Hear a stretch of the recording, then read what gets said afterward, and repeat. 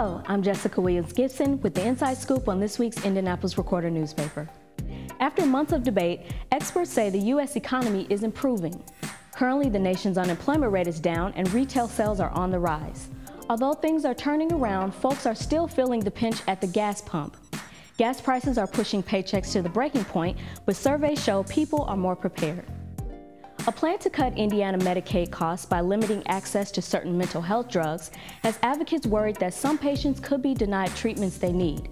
This bill would save an estimated $7 million each year by creating a list of preferred mental health drugs and winning large rebates from their manufacturers.